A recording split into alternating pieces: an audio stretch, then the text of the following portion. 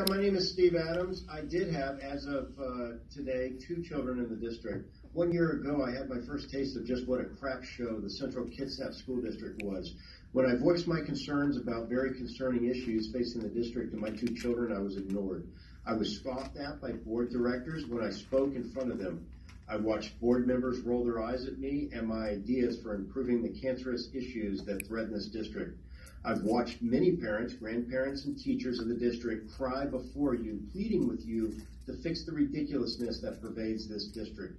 I've watched for a year how all of you have given your consent to pornography, child pornography, to be distributed to our children.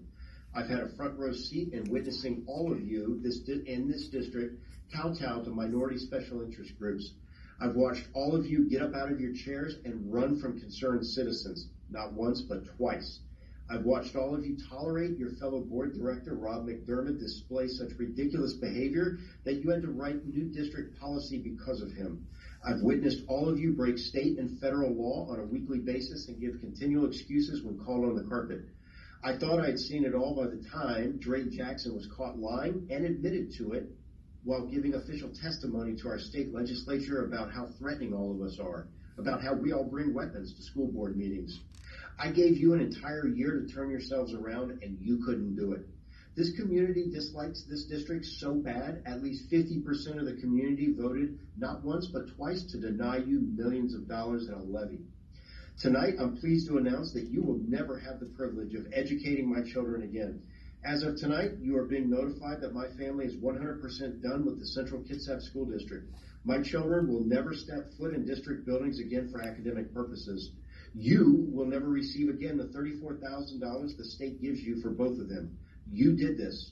You are responsible for this. Shame on you. I gave you plenty of chances. The whole community gave you chance after chance after chance, and you failed over and over again for a solid year.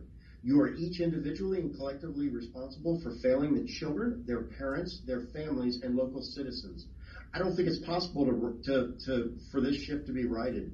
That's why I'm placing my children as of tonight on a life raft that will take them away from this sinking ship. Now, I know right now some of you are probably jumping for joy inside with relief, thinking that because I'm pulling my children, you won't have to deal with me or their mother anymore. You are wrong. We aren't going anywhere. You still spend our tax dollars, and children still need to be protected from you. Think about those last 8 words. Children still have to be protected from you. Thousands of the people in this community think exactly that. I'm not going anywhere. I'll see you embarrassments in 2 weeks. Let's go, Brandon.